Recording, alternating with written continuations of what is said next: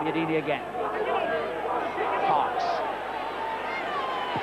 He spots Pembridge on the edge of the box, and Lewis's clearance goes straight to Pembridge, and his shot goes straight in.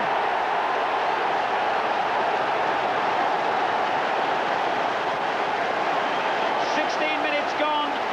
Mark Pembridge's 8th goal of the season gives Derby County the lead, and Neil Lewis, the Leicester player, who has to take the blame.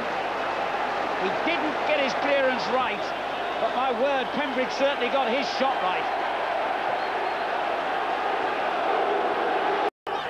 Johnson, cool. Pembridge finds some room. Parks tries to touch it back to him. Grayson intercepts, but now Williams finds Gabbiadini. Chance for Gabbiadini, yes!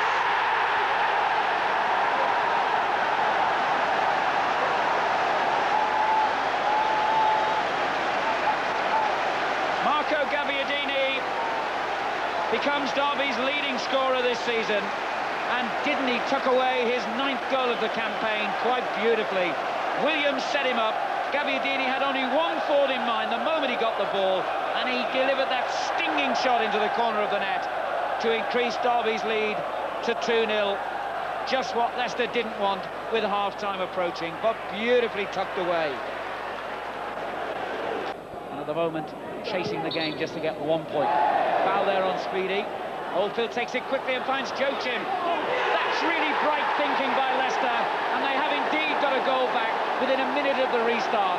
Julian Joachim, the thoughts. That was a good one though. Straight back out to Agnew. It's good play by him. Thompson.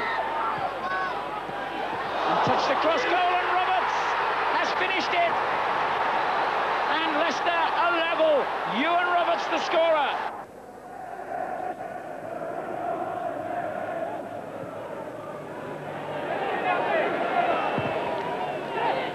Good ball by Charles to Gabbiadini, and he slides it into Johnson. That has to be the winner by Tommy Johnson. 6 minutes to go.